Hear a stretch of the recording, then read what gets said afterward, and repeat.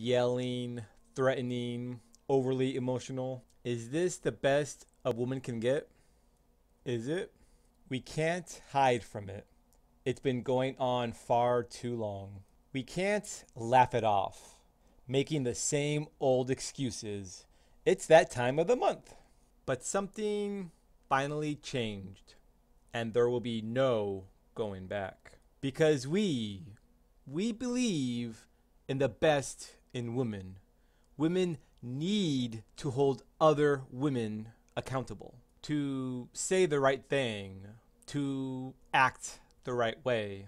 Some already are, in ways big and small. But some is not enough. Because the girls watching today will be the women of tomorrow.